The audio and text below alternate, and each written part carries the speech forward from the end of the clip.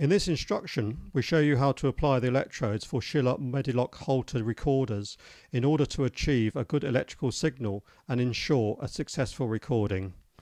We recommend SCHILLER electrodes are always used to ensure the quality of the signals. Check the expiry date on the package and ensure that the storage conditions stated on the electrode packaging have been adhered to. Please note that the electrode gel greatly affects the transmission of signals from the skin to the electrode, and a dry electrode with inadequate conducting gel will not give good signals because it reduces the conduction of the ECG signal.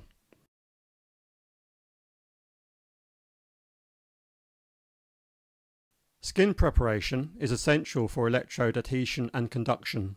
Good skin preparation is the secret of a successful recording. First, if there is any hair on the electrode skin areas, shave it to provide better electrode contact and help reduce painful removal of the electrodes. Clean the skin area with either alcohol or soap and water to remove skin oils. Please note that if the patient has sensitive skin, it is usually better to use soap and water to minimize skin irritation.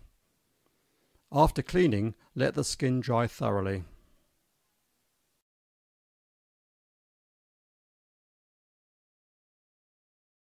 When applying the electrodes, observe the following. Remove the cover for each electrode and check that the gel is still moist. To prevent the gel being squeezed out during application, do not press in the middle of the electrode.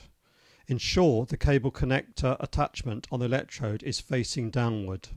Do not place electrodes over irritated skin, cuts or abrasions.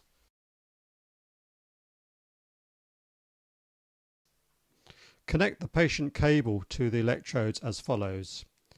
A. Green, left anterior axillary line, 6th rib. B. Red, centered on the manubrium. C. White, in the 6th intercostal space on the left sternal margin. D. Yellow, left shoulder. E. Orange, left midclavicular line, 6th rib. F. Blue, right shoulder. G. Black, processus xiphoideus.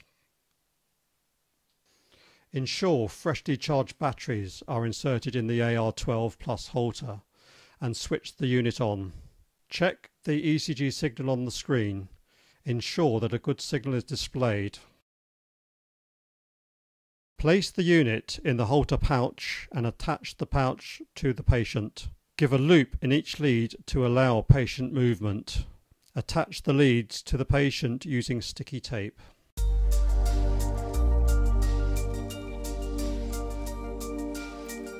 For more detailed product information, please contact your local dealer or visit us at schiller.ch.